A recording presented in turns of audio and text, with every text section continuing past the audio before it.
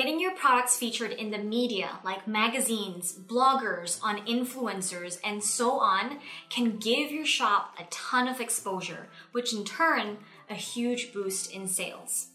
I recently got my jewelry on a YouTuber who has 500,000 subscribers, and I just sent her a few products. I paid for shipping and I made the jewelry, but I didn't have to pay any fees, and I made more than $2,000 from that feature. In this video, I'm going to show you how to pitch your products. My name is May, and I help makers, artists, and designers make a consistent income selling their handmade products online. Now, I'm a very strong believer in getting products featured in the media. I actually think it's the most effective way to promote your products. Everyone else is doing social media and blogging and Etsy and spending all their time trying to build up their own following. And here I am taking a shortcut and just borrowing someone else's following. Someone else who spent all that time, years, and money to build up that following. That's essentially what we're doing here. So before I show you how to pitch your own products, I want to clarify a few myths or misconceptions. First, people think you have to pay to play with this, and while there are definitely a lot more people who want to charge you for a feature, it's usually only with Instagram influencers and with some bloggers. You have to understand and put yourself in their shoes. They have to make a living too. They're content creators, and it takes a lot of work to do what they do. Having said that, I've rarely had to pay to get featured. The reason for this is because I'm very strategic about who I pitch to, and I only make sure I only pitch to people who I know will absolutely love my products. When they're a fan of your work, to them, it's okay if you don't have the budget to pay for their fees. It's not impossible to find Instagram influencers who won't charge you for a feature, but I've definitely seen it to be more common with them. So all you need to do with your pitching is to just diversify who you're pitching to.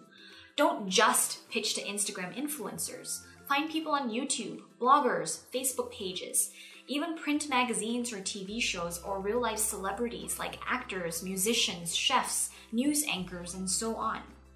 For example, print magazines will never charge to feature you, and they're always looking for products to talk about.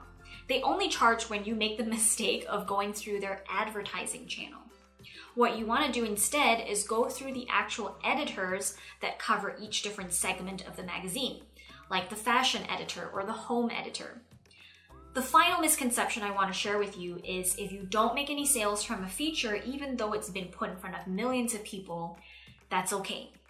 You didn't lose anything, and it's not that it didn't work. Sales are only one positive outcome you can get from a feature. Other great results are increased brand awareness, and just realize that it can sometimes take people a while before they buy from you. But you're also helping your SEO game. That's your search engine optimization. Most people I've seen do SEO are very good at doing on-site SEO, which is the part where you're adding keywords into your product titles, tags, meta description, your website.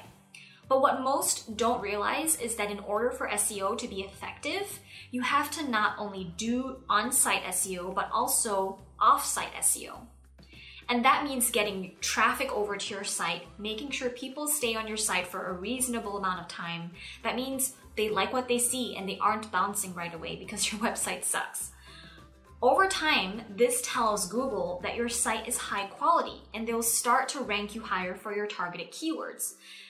And finally, getting featured also gives you a ton of credibility and social proof, which is great for building trust between your shop and your potential customers. This can make a huge difference in your conversion rates on your shop.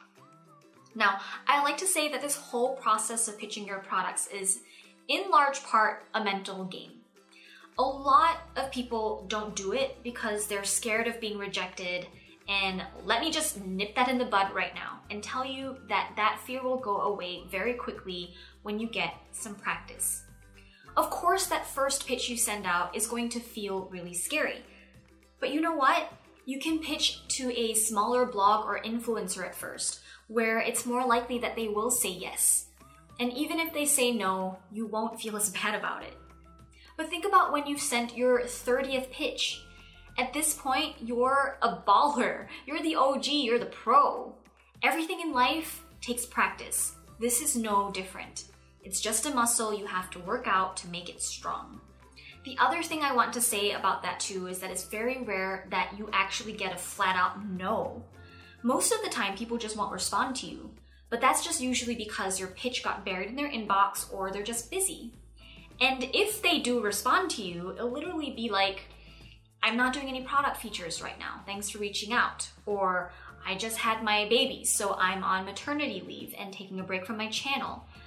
Like, people are never going to say what you think they're going to say, which I know you're thinking the worst.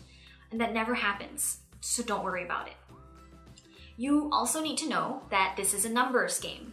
Again, just like with anything else, if you're on social media, you're already posting consistently and frequently. But for some reason, when it comes to pitching, I don't know what it is, but I've seen people expect results after pitching only 2 bloggers. And I'm like, do you only post twice on Facebook and expect to make a sale? No, that's not how it works. It's a numbers game, and there's a conversion rate for everything. If you can get 1 yes from every 10 pitches you send out, that's a huge win already. So anything more than that is amazing. And if you're not getting that, it doesn't mean that it doesn't work. It just means you need to be very mindful about who you're choosing to pitch to. It needs to make sense, and it needs to be a very good influencer or media to product fit. Like, this happened to me with my Creative Hive blog. On a daily basis, I get anywhere from 1 to 3 people reaching out to say they want to write a guest post for my blog. I remember one time I got pitched to by someone who represents a teeth whitening product. And I'm like, my Creative Hive blog is all about teaching marketing to artists. It has nothing to do with teeth. What in their right mind made them think that that was going to work? Don't be like them. Be smart about who you pitch to. Okay, now that we've gotten all of that out of the way, and I think it's important that we did because these are huge barriers that we put up for ourselves that prevent us from doing this pitching work, which I've already said is super effective for any business. It's how I built and grew Tiny Hands and Creative Hive.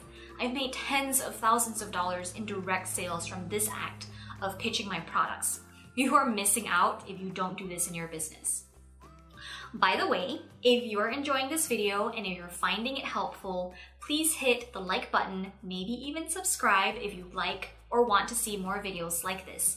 When you like or subscribe or leave a comment, it tells YouTube that this was a good video and it helps show it to more people on YouTube.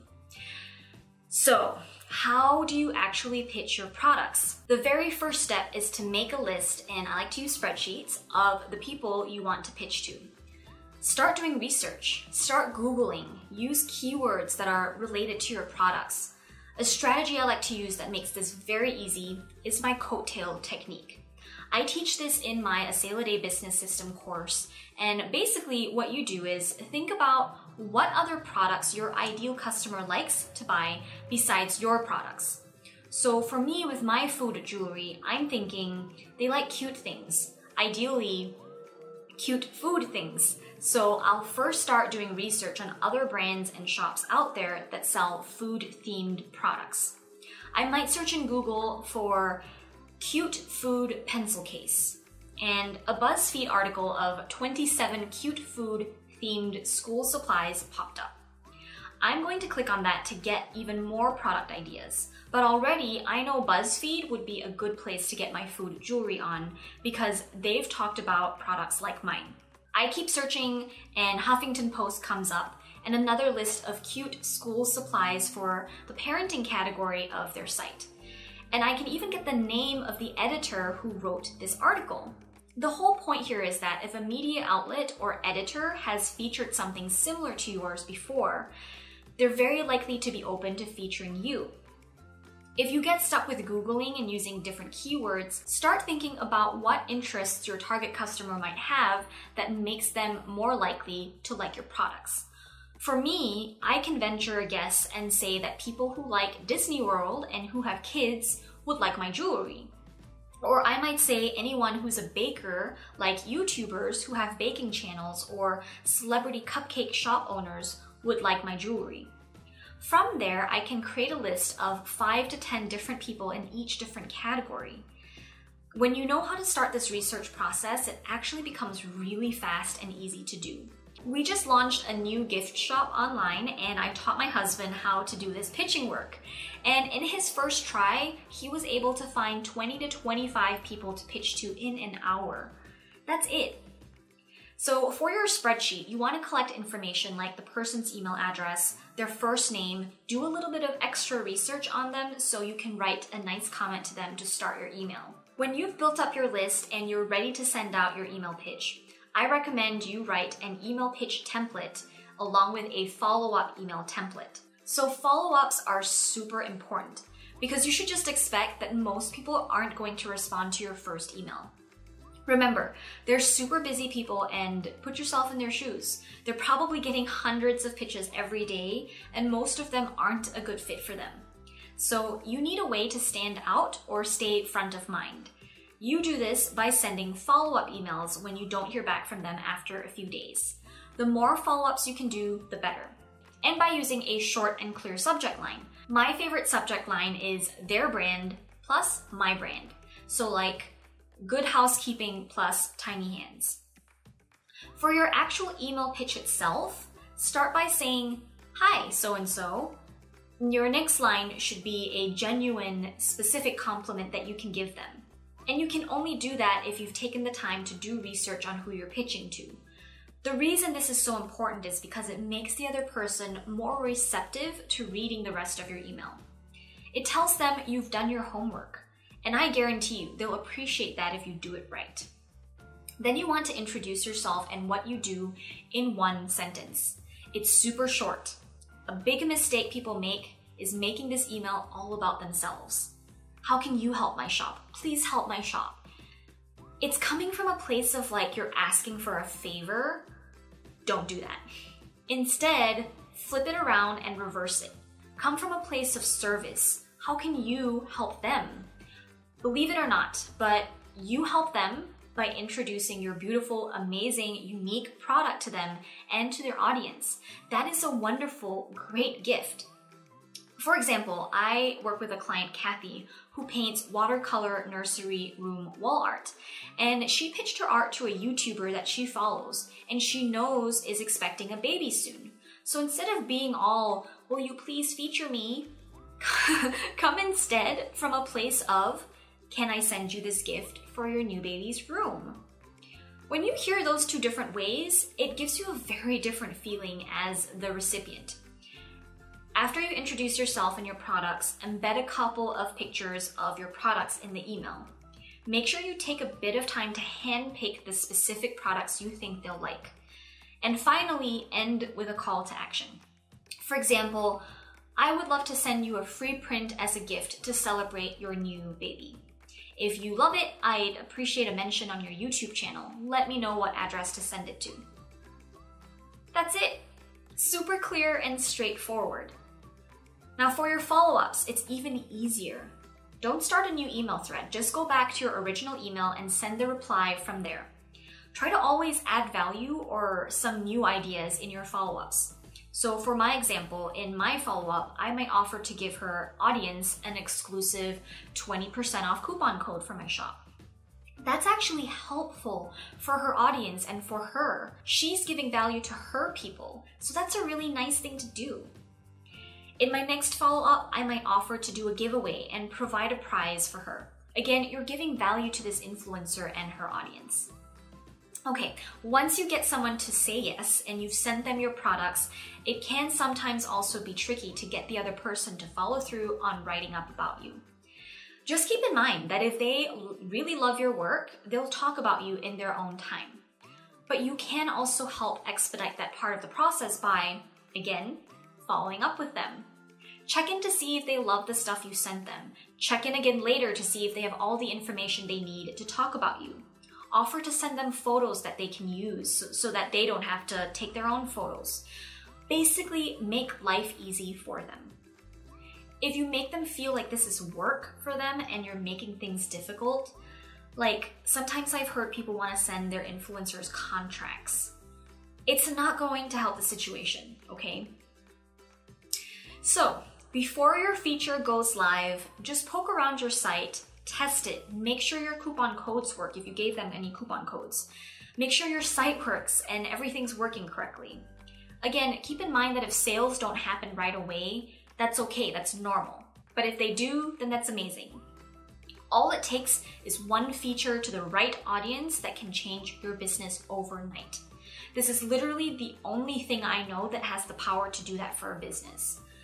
But to get to that Goldilocks, just right feature where everything is in alignment, you have to pitch to dozens of people consistently. We pitch 20 people every month, and we do this consistently. Every month, 20 people. Make this a part of your business and you will see amazing results.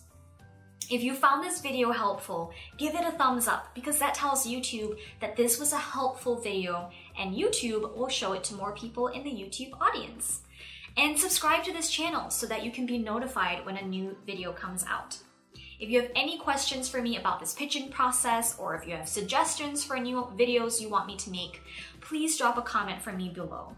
I read and respond to every one of them. Definitely stay tuned for this next video on this screen too. Click over and watch that because I only share information with you that I've tried, marketing strategies that I've used in my own business that I know works. And if it doesn't work, I'll tell you it doesn't work. But I'm confident that you will also benefit from this next video on the screen, so be sure to click on that and watch that right now. I'll see you in this next video.